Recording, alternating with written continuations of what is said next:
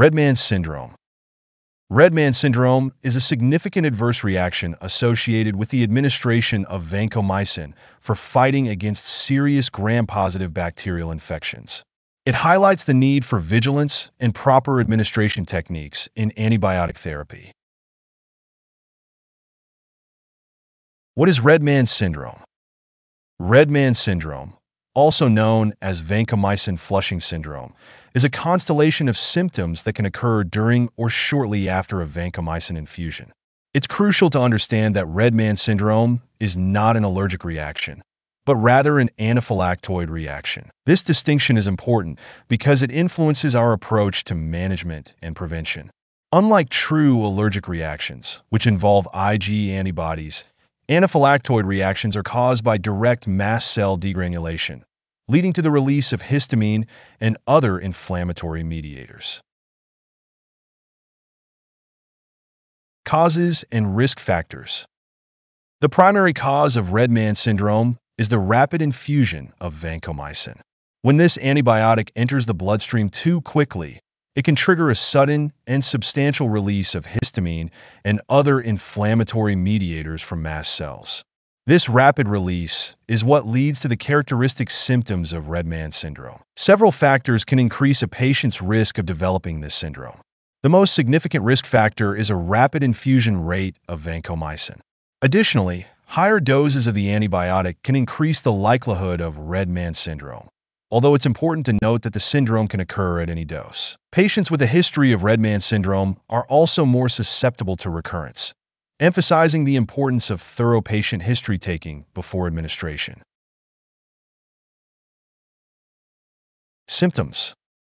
The symptoms of Redman syndrome typically manifest rapidly, often within minutes of starting the vancomycin infusion or shortly after its completion. The hallmark sign is flushing, particularly noticeable on the face, neck, and upper torso, giving rise to the syndrome's name. This flushing is accompanied by erythema, a redness of the skin caused by increased blood flow to the surface capillaries. Patients may experience pruritus, or itching, which can range from mild to severe, and urticaria may appear as raised, itchy welts on the skin. Systemic symptoms can also occur, including hypotension and tachycardia. Some patients may experience dyspnea or chest pain.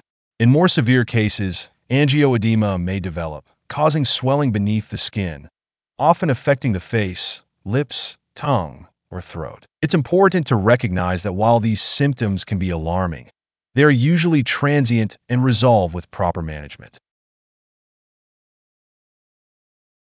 Immediate actions. When a patient exhibits signs of Redman syndrome, prompt action is crucial. The first and most critical step is to immediately halt the vancomycin infusion.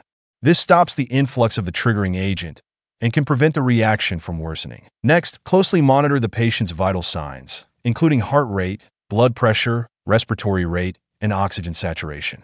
This monitoring helps assess the severity of the reaction and guides further management. Administering antihistamines, particularly diphenhydramine, is a key intervention. These medications work to block the effects of histamine, the primary mediator of this reaction. In severe cases, additional medications such as epinephrine or corticosteroids may be necessary. However, the use of these medications should be guided by your hospital's specific protocols and the individual patient's condition. Always consult with senior colleagues when managing severe reactions. Prevention. Preventing Redman syndrome is always preferable to managing it after onset. The most effective prevention strategy is to adhere strictly to recommended infusion rates for vancomycin. Typically, the infusion should last for at least 60 minutes, allowing for gradual introduction of the antibiotic into the bloodstream. For patients identified as high risk, such as those with a history of Redman syndrome, consider pre-medicating with antihistamines like diphenhydramine. This preemptive approach can help minimize the release of histamine and reduce the risk of Redman syndrome. Patient education is key in preventing and detecting Redman syndrome. By informing patients about its symptoms and encouraging them to report any unusual sensations during or after infusion, they can actively participate in their care enabling quicker recognition of potential reactions. Take-home message. Red man syndrome represents a significant consideration in the administration of vancomycin. As future healthcare providers, your understanding of red man syndrome is crucial for ensuring safe and effective antibiotic therapy. Remember that while red man syndrome can be alarming, it is usually a transient and benign condition when recognized and managed promptly and appropriately. Your vigilance and knowledge will play a vital role in optimizing patient outcomes and minimizing adverse effects in antibiotic therapy.